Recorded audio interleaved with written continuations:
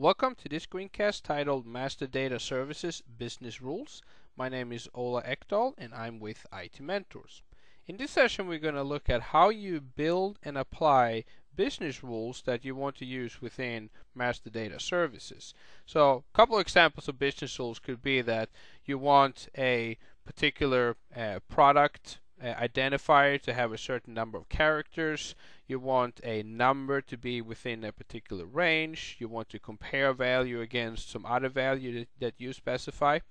And you can also use business rules to kick off workflows. So let's go ahead and dive right into the actual build environment itself that we use to build these business rules. So I have an attribute called overdraft that I have defined for the customer entity. So what I want to do is I want to build a business rule that limits the overdraft to 10,000. So if somebody, when they enter a new customer, they by mistake or for some reason enter a value over 10,000, I want to prevent that from happening.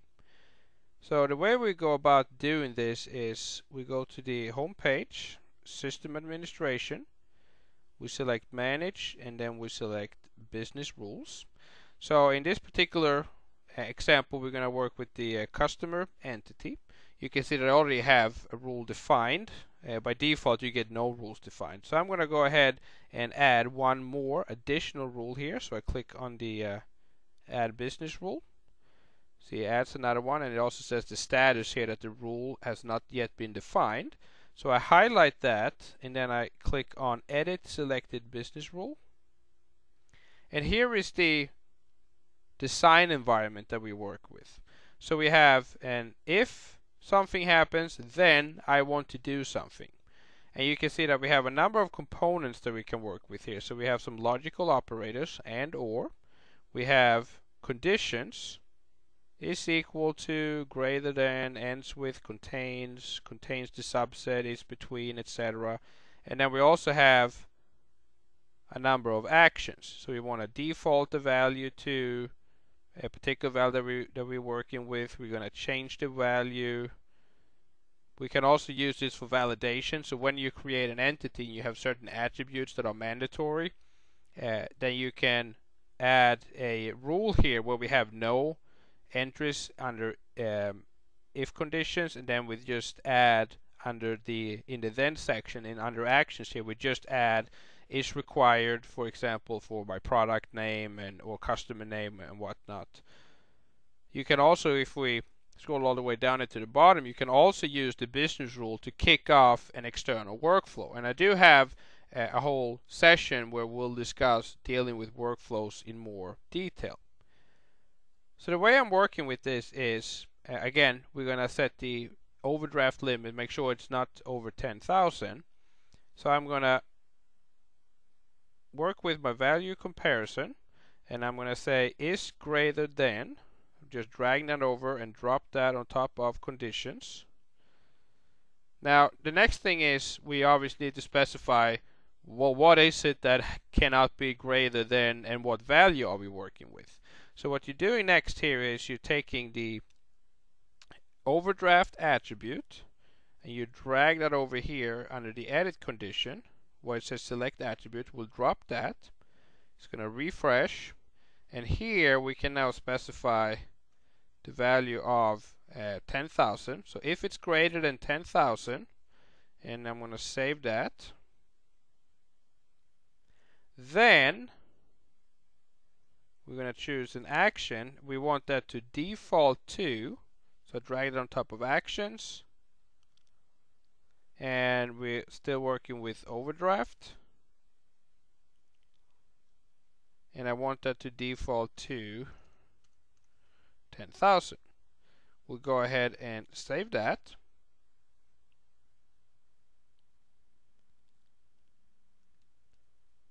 And once that has been saved, you can see that we see the actual overdraft is greater than 10,000. Overdraft is then going to default to 10,000. You can also expand the actual expression here and look at it. If we go back to the previous screen, you can see that in the expression column, if I just mouse over, we can also see the expression there again. Now this particular business rule has not been activated, so what we need to do is we highlight this, and then we have an option here to publish business rules. Now, quick note here, when I do this, it's going to publish all my business rules. You can also check here and say that it's gonna be excluded. So I'm going to exclude the first one, and I'm going to publish the business rules, so you can see that this one is active. The previous one that I had created is excluded. So once I've created a rule, the way this gets activated, the real power of this lies in when I load large amounts of data using SSIS, for example, into my staging area. Then I can apply all the business rules before I load it from staging into master data services. Now I can also go into version management, and then we can say validate this particular version. You can see that right now it says not validated. So if I say validate version, it's going to go about validating against the business rules that I have defined. So once the validation is done, the value of 15,000 that was entered for one of the customers is going to be reverted back to the default value that I specified, which was 10,000. So that's one way of validating your business rules, and you can also enforce this when you load data into master data services. Now, one thing that I want to point out here is if you go in and you look at some of these sample models that we have, so we have the chart of accounts and customer and product. If I go in and I look at business rules for some of those, it can give you a good idea of some of the things that you can do.